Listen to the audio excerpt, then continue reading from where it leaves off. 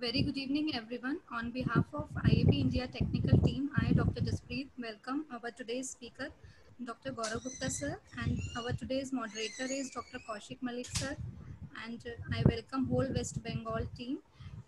Before hand over to moderator, I request all the participants please like and subscribe IAP India YouTube channel and Facebook page. Over to you, Dr. Kaushik sir. Please moderate the session. Thank you, ma'am. I, Kaushik Malik, Vice President, IP West Bengal. Good evening, everyone, and very warm welcome to our 8th webinar organized by IP West Bengal branch and Women's Cell. The topic of the day, shoulder injury in sports, by our respected speaker, Dr. Gaurav Gupta sir. I would like to congratulate of all us in a special occasion of IP is now re-entered in WCPT after a couple of years. I would like to thank Team IP for their continuous effort. President sir, Dr. Sanjeev Jha sir, Secretary sir, Dr. Annamalai sir, and Treasurer and Women's Cell Head, Dr. Ruchi Vasnai ma'am, and their entire IP CEC team.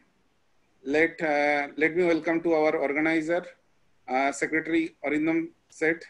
Arindam da, please say something. Warm welcome to all the participants and very warm welcome Dr. Gaurav Gupta sir. So you give time to us to share your knowledge with us. I expected this webinar will be very helpful to all the participants, and I must thankful to all the CEC and the IIT technical team for their continuous support to organize this type of webinar. Thank you, Arindam. And now, Dr. Rishi Raj, CEC East Zone. Dr. Rishi Raj, please say something. Good evening, everyone.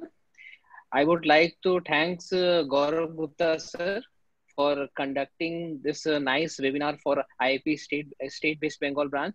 And also I would like to thank our IIP technical team. And I hope today's topic is very different from other conditions, because the shoulder is very important for every sportsman's and also for some those who are doing lots of activities or any sports injury. So today's topic is very useful. Sir, special thanks to Gaurav Gupta sir for conducting this webinar. I hope everyone should enjoy this topic. So thanks sir. Thank you, Rishi. Now I would like to call Dr. Tanushree Bhattacharya, Women's Cell IP West Bengal. Tanushree, hello. Hello, good evening, sir. On behalf of Women's Cell, I, Tanushree Bhattacharya, State Coordinator, Women West Bengal, is cordially inviting Dr. Gaurav sir to host a very good topic on shoulder injury. And there are a lot of conditions that we see on day-to-day as patients. There are a lot of varieties of conditions are there. So it's a very helpful topic for all of us. So thank you and welcome all of you. Thank you, Tanushree. Now I call Dr. Somosil Maiti. Somosil, please introduce our speaker. Somosil, please.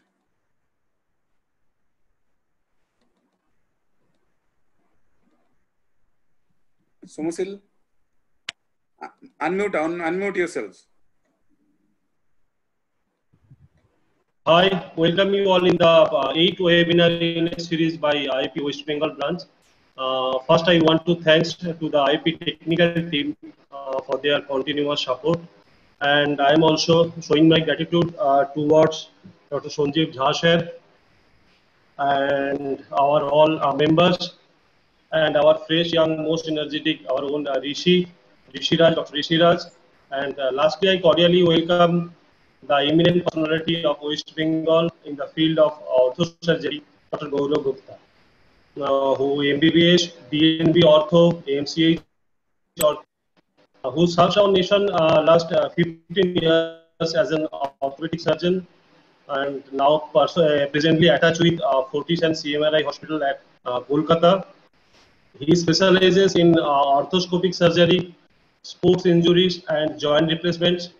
Apart from his hospital commitments, Dr. Gupta serves as a sports injuries consultant to several elite players in cricket, football, golf, and hockey. Dr. Gupta has been associated as a consultant with important tournaments like IPL, Merchants Cup, and Tata Steel 20 Marathon. Dr. Gupta obtained MBBS from Medical College Kanpur. He then pursued DNB Ortho at Kolkata, where he was the first successful candidate from Eastern India after a hiatus of 9 years. He completed 5 years international fellowship over 4.5 years in between 2008 to 12, and those are arthroscopy and sports injuries from Karolinska Institute from Sweden. That's a typical term that I pronounce, which gives the Nobel Prize from medicine each year, and this was followed by shoulder and upper limb fellowship at Geelong Hospital, Australia, and then joint replacement at Barat, Australia. After that, arthroscopy fellowship at world-renowned Royal Orthopedic Hospital, Birmingham. Completed knee and hip replacement fellowship at County Hospital, UK. And just a minute, little more to say, Doctor.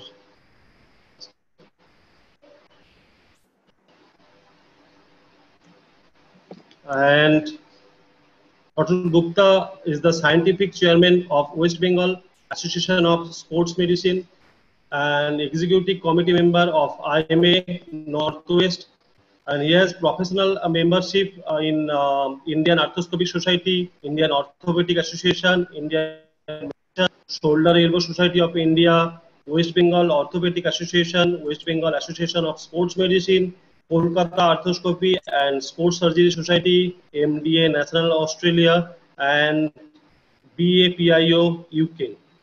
And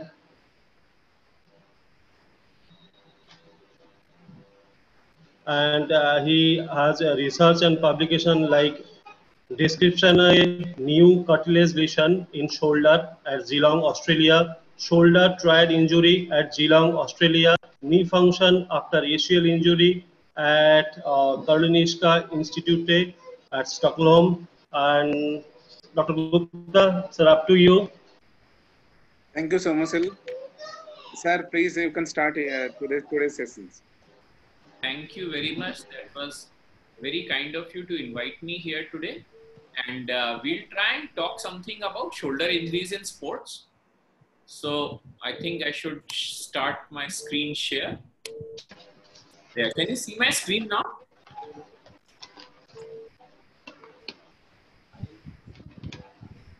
Okay, Kaushik, is my screen visible? Yes, visible. Okay, right. So, am I audible properly as well? Yes, sir. Right. So we'll talk about shoulder injuries in sports today. And, these are the various kind of overhead sports and other sports that people play which could lead to shoulder injuries. The first question that comes to your mind is, why are shoulder injuries so common in sport? Typically, if you look at a throwing shoulder, there is something called throwing mechanics. And throwing mechanics involves discrete phases. And it is this phase of cocking, okay, when the shoulder is in maximum external rotation position, that is where the athlete generates maximum power while throwing, okay? And that is where most injuries do take place. Now, a throwing shoulder undergoes adaptive changes. What are these changes? Lengthening on the anterior side and a tightening on the posterior side to reach that position of external rotation and to generate power. This leads to increased external rotation and a decreased internal rotation, along with an increased humeral retroversion. So whenever you examine elite athletes, for example, Kaushik must be dealing with a lot of these pace bowlers while his engagement with CAB. So if you look at those pace bowlers, you will realize that these are typical changes that they have undergone. And these typical adaptive changes also lead to various injuries and injury patterns. We'll have a look at that. So as a result of this, posterior capsular tightness, the humeral head tends to migrate upwards, posterosuperiorly, and that leads to internal impingement and rotator cuff tears, problems like those, okay? Apart from that, there is increased external rotation, which leads to stress on biceps anchor, leading to a superior labral tear or a slap tear as it is called, right? Going to common injuries and their treatment, I'll just let you have a look at this short video and see what you think.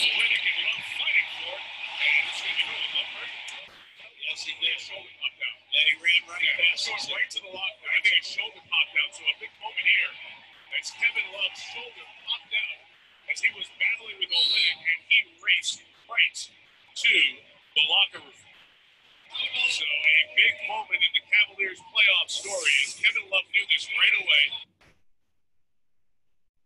So if you have a look at this video, what exactly happened was somebody pulled the shoulder out.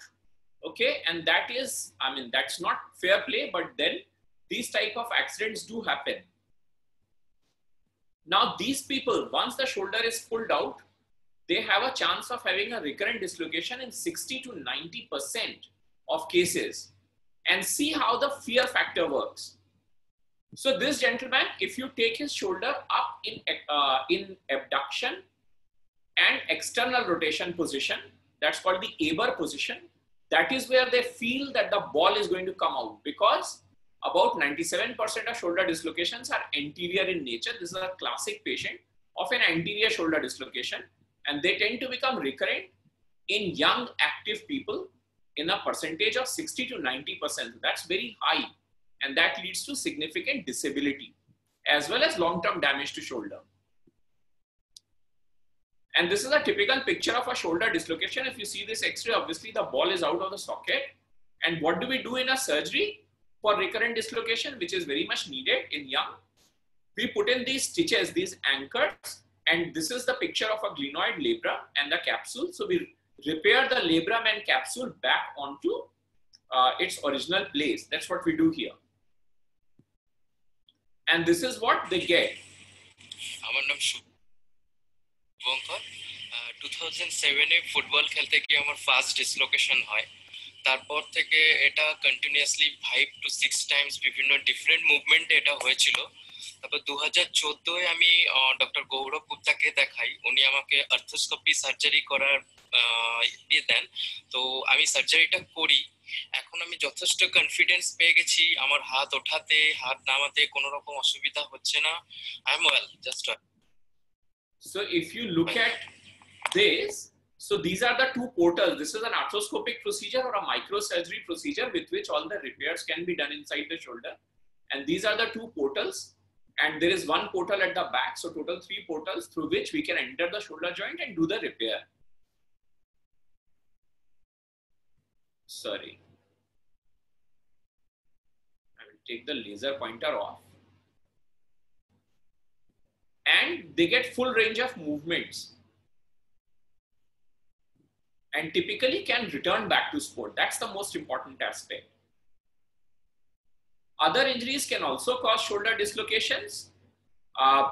This gentleman is very active in a gym. I am Orko Roy.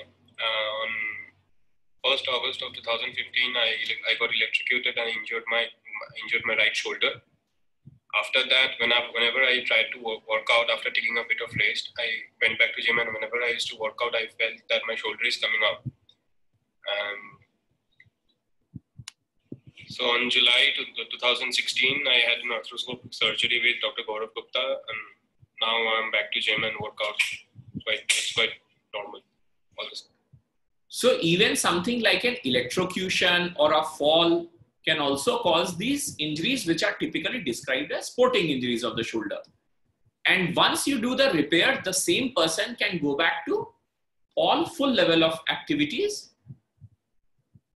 within a few months' time. So they typically require this arthroscopic surgery, and followed by the surgery, there's a rehab program that we follow for about 6 to 9 months, following which they can go back to normal level of activities. So next in line is the rotator cuff tear. What are these? These are common in overhead athletes.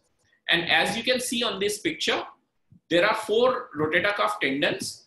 It is the supraspinatus, infraspinatus, teres minor, and the subscapularis in front. So when these are broken from here, they become like this. That is where you start getting problems. These are common in overhead athletes. It could be a result of a sudden injury, like a blunt impact on the shoulder or repetitive overloading of the shoulder. They typically present with pain and difficulty in lifting the arm. Frequently misdiagnosed as a frozen shoulder. The diagnosis is done actually by an MRI scan, because on the X-rays you will see everything to be normal. Just as shoulder instability is also typically diagnosed on MRI scans, the labral tears, same way the rotator cuff tears also can be diagnosed on MRI scans. Coming on to the treatment, for a small tear which is less than 50% of the thickness of the rotator cuff, we put the patients on a rehab program, which is for the therapist to do. And when there is a more significant size tear, which is not responding to conservative treatment, or a larger than 50% thickness, which is keeping the patient symptomatic, we take them up for surgery. So how do we do that? Let's have a look at a typical patient. So Mr. Chatterjee, what was the problem with your shoulder? Well, this occurred when I went on to play cricket for my office team, and I got myself injured here. And the injury was so severe that I was not able to bowl any further. It happened during a practice of fielding practice only. Sorry. Right. So, Mr. Chatterjee, before the pre-ops days, it was so severe that I was not even able to lift my hand any further like this, or even turn like this. So it was very severe. Thank you.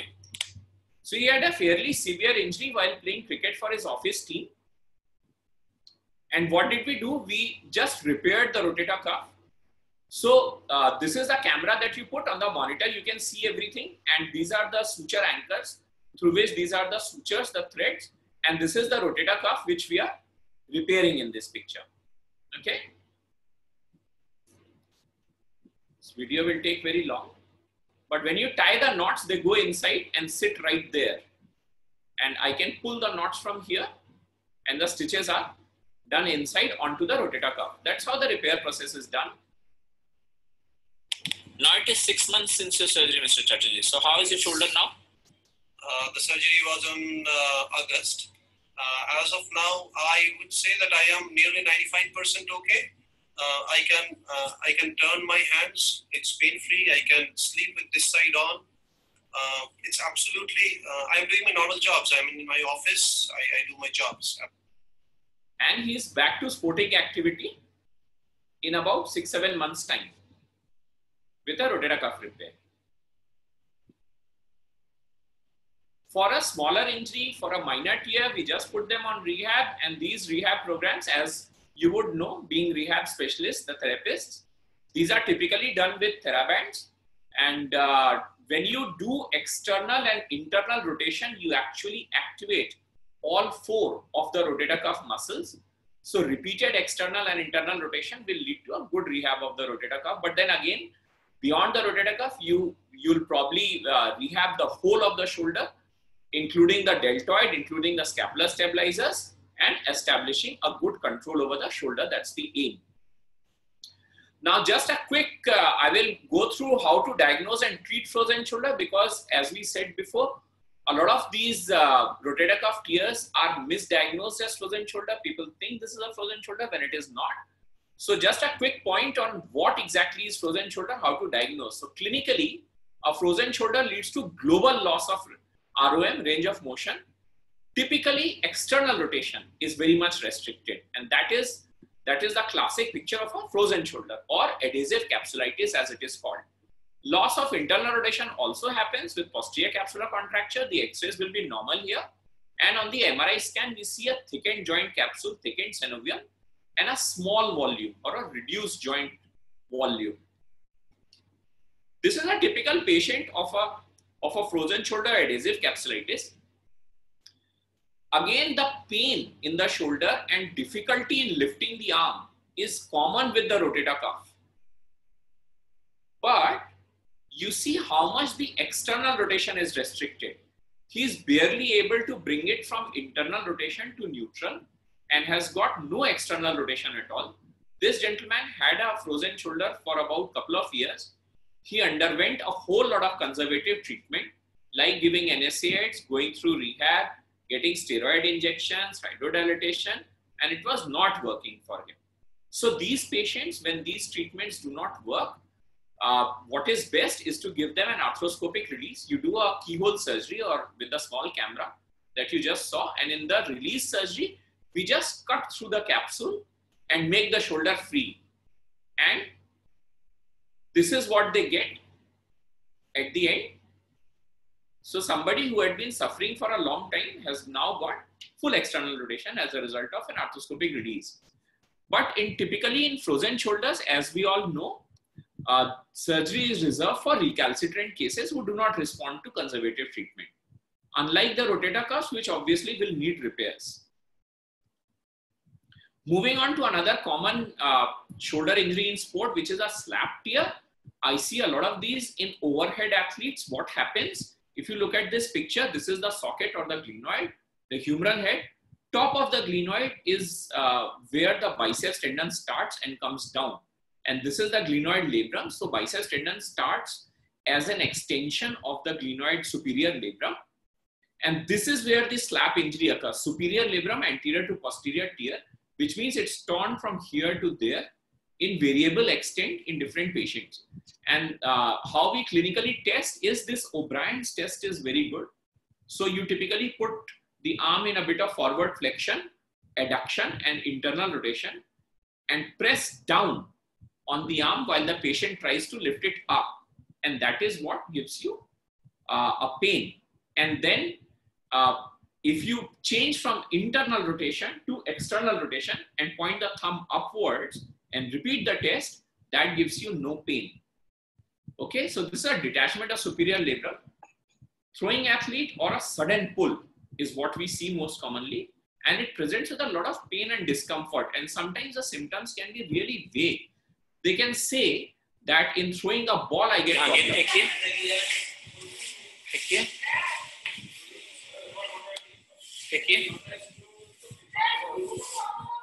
So this young lad came to us saying that whenever he tries to throw in this overhead position, he cannot generate enough power and he gets pain.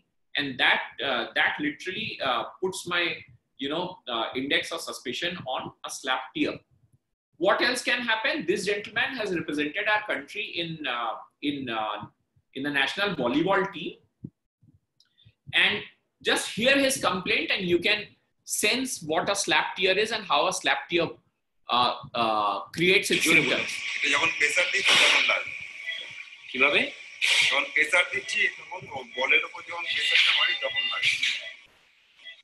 So his role in volleyball is he's a smasher. So he stands at the nets and smashes the ball.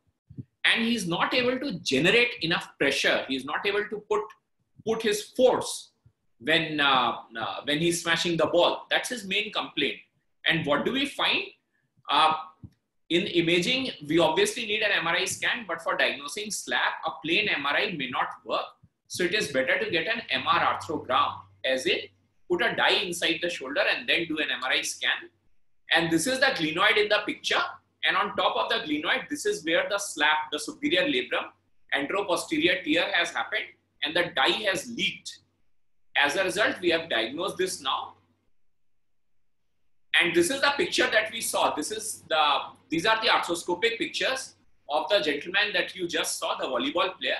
So we did a slap repair and majority of these returned to pre-injury performance. So this is his biceps tendon and this is his superior labrum. You can see all these, all these changes of a tear. So what do? We trim this so that all these overhanging parts are gone. And then we put in 2 stitches, as you can see in this second picture, 1 stitch here, 1 stitch here. And then the whole superior labrum tends to sit down on the glenoid. This is the glenoid and this is the humeral head. Okay. And then what happens following this? 6 months later, this is where we are.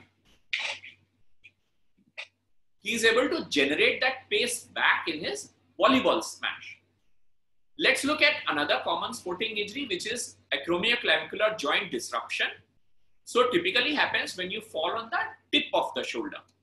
And you have got different grades of acromioclavicular joint disruption. Type 1 is just a sprain. Type 2, there is some lifting or some elevation of the clavicle above the level of the acromion. Type 3, there is more. Type 4 is at the back. Type 5 is very high up. It goes more than 100%, more than the actual dimension of the acromion. And type 6 is when it goes below the level of the acromion. Typically, we do not see a lot of these type 4 and type 6s. We see type 1, 2, 3 and 5. They are more common. Treatment wise, type 1 and 2, there is no controversy. It's non-operative. Type 3 is controversial. In young athletes, we recommend surgery. Young high demand shoulders, we recommend surgery. And in slightly older individuals, we can get away without doing an operation, just with rehab. Type 4, 5 and 6 are a definite surgical candidate. That's what the consensus is as of today. So this X-ray shows you a type 5 shoulder acromioclavicular joint disruption. And this is a clinical picture. You can see that the lateral end of the clavicle is literally sticking out above. It has gone through the trapezius and it is just sitting under the skin. So what do? We do an AC joint stabilization surgery. There are multiple procedures. In the acute stage, we fix the AC joint. And in the chronic stage, when it is more than 2-3 weeks old, we do an AC joint fixation. Along with it, we put in a graft like a semitendinosus tendon to reconstruct the ligaments as well. So this is an acute phase. This is an arthroscopic procedure. This can also be done open, but we prefer to do it keyhole. And with a keyhole, you see inside with a camera with the arthroscope, and then you are putting one button above on the clavicle, one button below the coracoid, and tightening these threads or tapes nowadays we get. And this is how it works. There is a button above, button below. This is a slightly older presentation. At that time, we were using these sutures. Nowadays, we are using tapes in between, which are a bit stronger. And when you tighten these up, then the collarbone of the clavicle comes down and the shoulder reduces, the acromioclavicular joint rather, reduces back. And you can see the same patient just after surgery. And these are the two buttons, and this is where the tightrope has gone in between the buttons.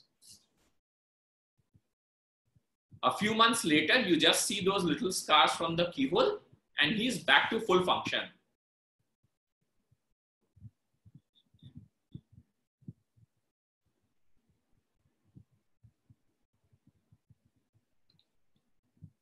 So just to summarize, common shoulder injuries in sports could be shoulder dislocation, which typically is caused by a Bankhart's lesion, along with sometimes a Hill-Sachs lesion as well. Other common injuries are rotator cuff tears, which need to be differentiated from frozen shoulders, as we have spoken about. The superior labral injuries like the slap tears, the acromioclavicular joint disruptions. Frequently, the only symptom of these injuries would be pain, and they can be misdiagnosed as a frozen shoulder. Diagnosis is clinical, and also get MRI scans because they are very helpful in these situations. Confirmed by arthroscopy if there is a doubt, but typically by a clinical impression as well as MRI, we achieve the diagnosis and go ahead with treatment. Rehab is there for minor injuries, and for significant injuries, we do arthroscopic repairs. Very rarely, in some cases, open repairs may also be required. So any questions, we'll be happy to take. Thank you so much. I'll probably stop my screen share now. You can read more on our website, which is www.jointclinic.in. Thank you.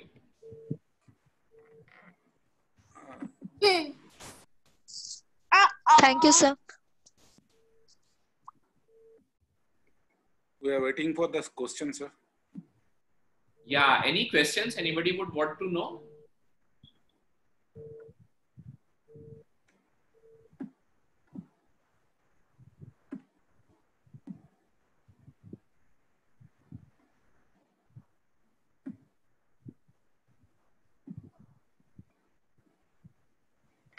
Till now, no question is there. I'm waiting for the questions.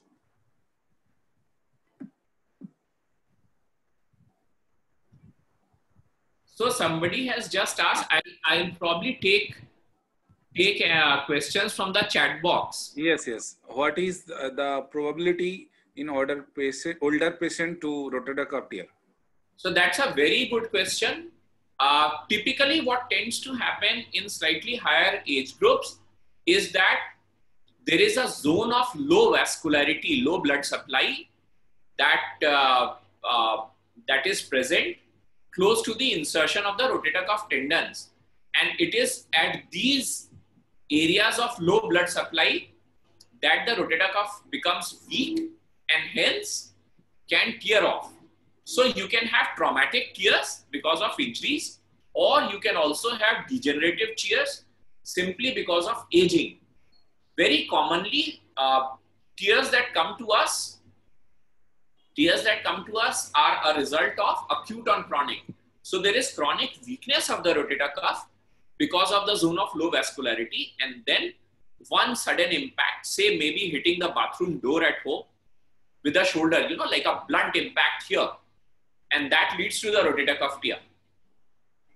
So in older patients, the chances are higher than in younger patients, right? Next question is how we differentiate clavicle fracture and AC joint fracture. I think in clinically, I see. Clinically, okay. I think the question is how do we differentiate between clavicle fracture and AC joint disruption or AC joint dislocation, right? Yes, yes, yes. That's the question. So clavicle fracture, as you see, it is a breaking of the clavicle or the collarbone. So it can be mid shaft, or it can be slightly out laterally, or it can be medial. Whereas AC joint disruption, you will typically see the clavicle going up. Can you see my screen? So I'm just showing up with my finger on my own shoulder. Is it visible? We can see.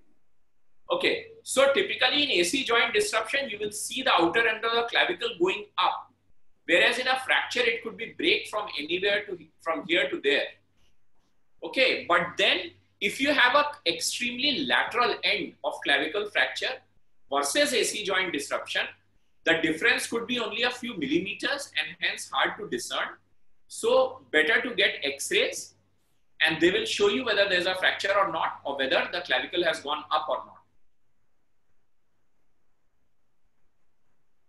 Any care to be taken while playing help reduce or protect rotator cuff injury or any other injury? Very good question. Care to be taken in overhead sport, right? Yes, sir. What can an overhead athlete do to prevent injuries? So overhead athlete, just like any other athlete, needs certain things like, as we all know, good nutrition, good conditioning, okay? Good nutrition, good conditioning, and good proper technique. Technique is very important. I have seen quite a few of tennis, badminton players who end up with injuries because their racket holding technique is not proper. Also, you will see similar issues with people who are involved in throwing sport, like again cricket pace bowlers, sometimes spinners as well. But we see a lot of pace bowlers with these, and it is very commonly an issue with their bowling action, which has actually led to these injuries. So good training, good conditioning, and having a proper bowling action, proper racket holding technique will go a very long way in preventing injuries. Next question is, sir, is it possible to perform surgery in osteoporotic patients? Yes. Why not? We do perform a lot of surgery in osteoporotic patients, and I will share a bit of personal experience. I see quite a few women, middle-aged women with rotator cuff tears, and post-menopausal middle-aged women with rotator cuff tears.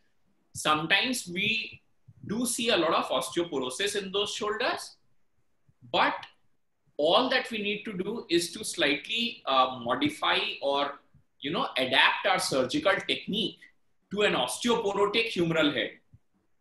And once we are able to do that, then it turns out very nice.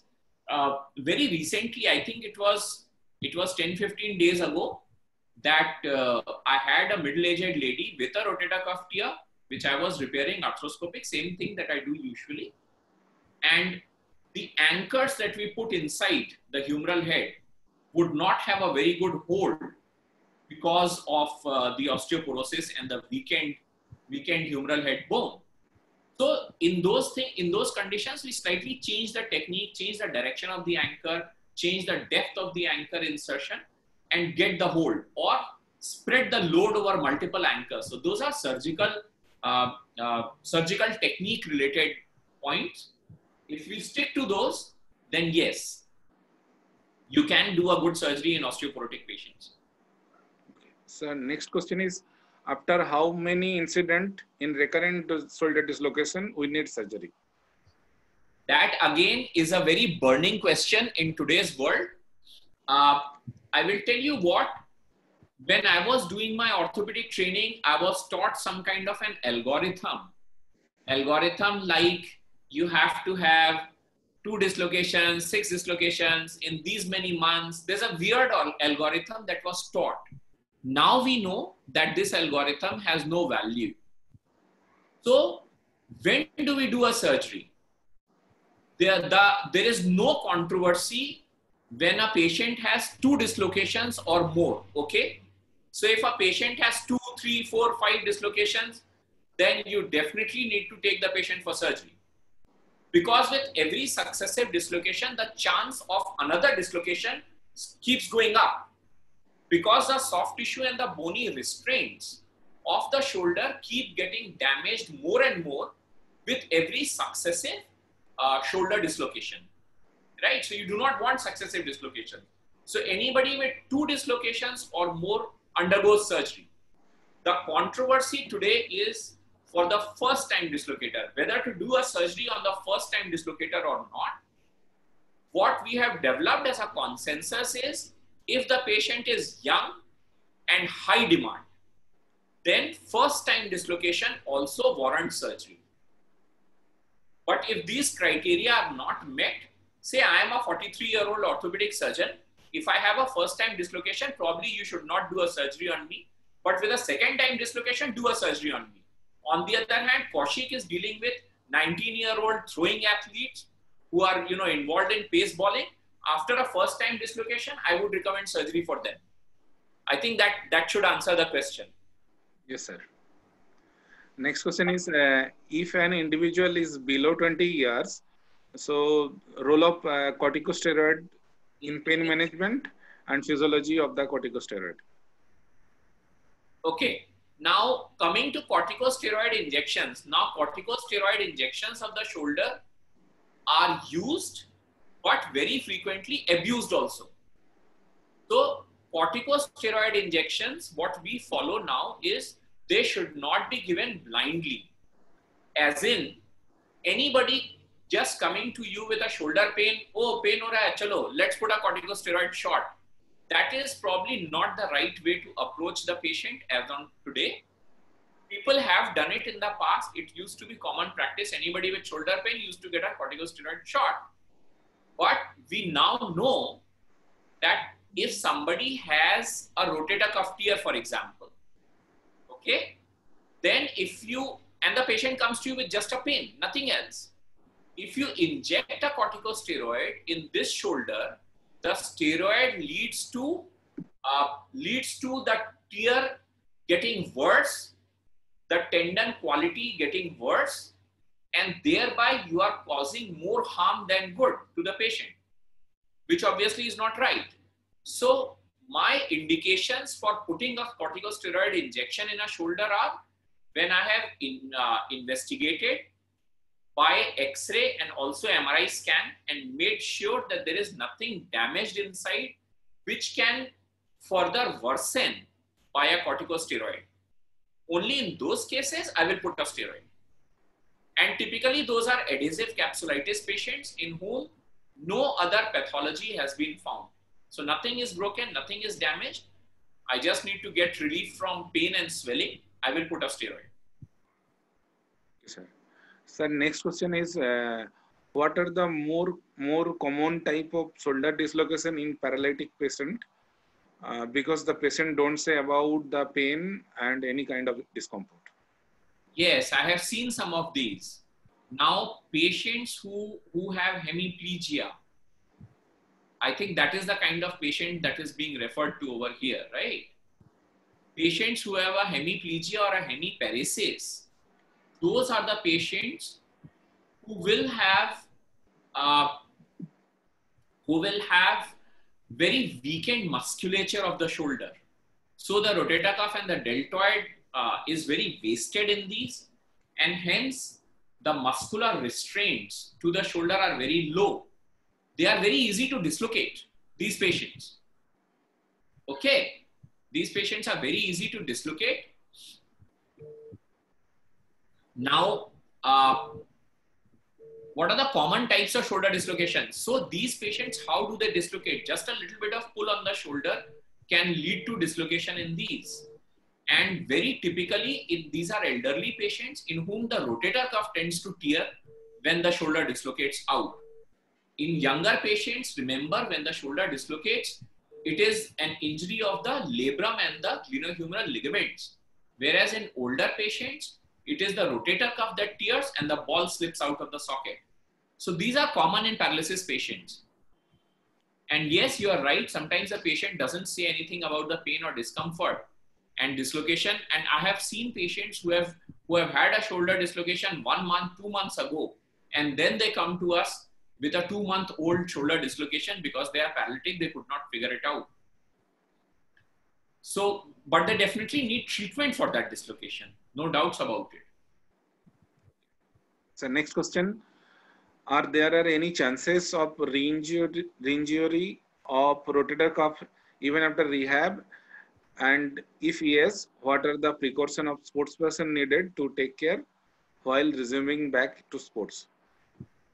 So yes, there are always chances of re-injury to rotator cuff.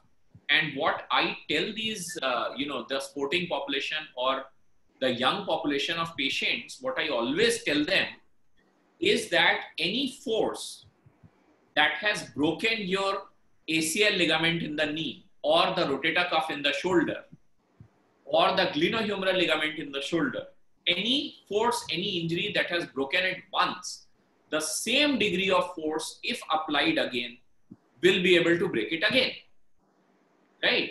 Because whatever treatment, whatever rehab you do as a therapist, or whatever surgery I do as a surgeon to repair a rotator cuff, I cannot make it better than what God made it.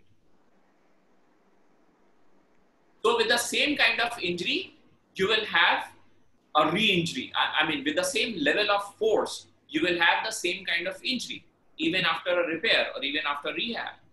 What precaution a person needs to take while resuming back to sport, I think we spoke about it. So you need to undergo a proper rehab. If you have had a surgery to repair it, then a proper surgery followed by a proper rehab. If it's a non-surgical case, then obviously a proper rehab.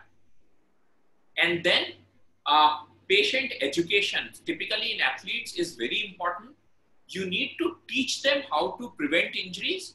And if you go through the rule book of any sport and you follow those rules, then they itself ensure that you have a much lesser incidence of injury. The surfaces have to be proper, the kit, the protective gear, the technique. And, in racket sports, I have seen a lot of patients whose racket holding technique and force application techniques are not proper. Ball throwing actions are not proper. Those are the areas where we need to educate them a lot and make sure that they stay free from injury. Another tendency with athletes is once they get injured, to maintain their position in the team, they tend to hide their injury. And nothing could be more harmful than this. Whenever there is an injury, they need to come out with the injury, seek treatment and get proper treatment. Never allow them to play through pain, because a lot of them will say that, yes, I can play, let me play. So our job as a sports surgeon or as a sports therapist, for the physiotherapist job, is to not let them play through pain, make them take rest, get a diagnosis, get a treatment plan, and then resume them back to sport. I think if we follow these few steps, we can get them back to sport and avoid re-injuries. Thank you, sir. No more question is there.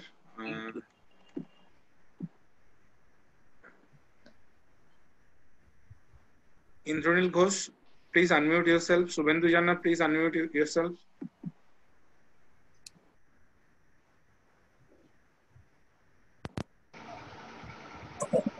Indranil. Yes, sir. Indranil, you can share your experience or share your some words. Very good evening, sir. Very good evening. Good to see you after Yes, sir. Yes, sir. As usual, sir. Always a dynamic session, sir. Thank you. And thank you, sir. I mean, I would definitely like to thank our IAP platform to give us constant process of learning, relearning always. So this kind of webinars definitely help us. And if a speaker like Gaurav sir is there, then obviously we don't need to sit still, tell anything. He's really a mind-blowing one, and his session was also good today. Sir, thank you for giving us this information today. Thank you. Thank you so much, sir. Thank you. Thank you. Now, Arindam Seth, our State Secretary, please say something. Thank you, sir, for your such a nice and informative session. It's a really informative. Lots of things have been recaptured and relearned from you. Thank you very much, sir, for your kind cooperation with us and give a time to share your knowledge with us. Thank you very much.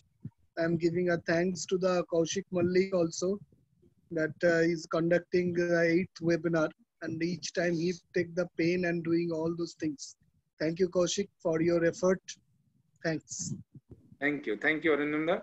And now I would like to ask Dr. Subhendu Jana, our Joint Secretary.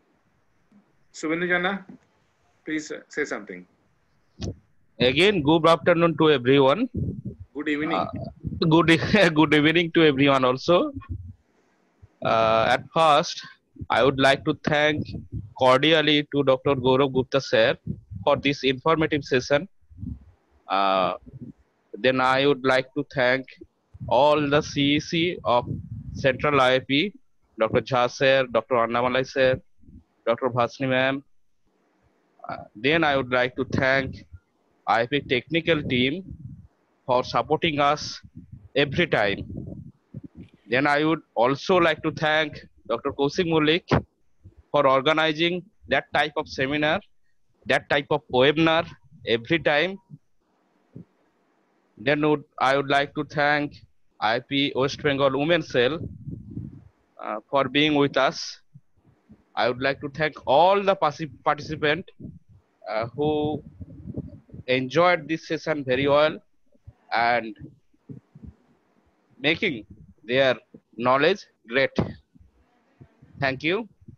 Good night also. Thank you, Subhendu. Thank you, Gaurav Gupta sir. Jasprit ma'am, up to you. Thank you, Dr. Gaurav Gupta sir, for such a wonderful session. Session was very informative, and thank you, West Bengal team, for organizing such wonderful webinars. Dr. Kaushik Mallik sir, Dr. Arindam Seth sir, Dr. Suvendu sir, Dr. Indranil sir, Dr. Rishiraj sir, Dr. Sanjay Sarkar sir, and Women's Cell Coordinator, Dr. Tanushri Bhattacharya ma'am. Thank you for organizing this webinar. I extended my thanks to Dr. Sanjeev Jha sir, IAP President, and Dr. Ruchi Vashne, IAP Treasurer, for giving us this platform. And again, I request to all the participants, please like and subscribe IAP India YouTube channel and Facebook page. Thank you everyone, and good night.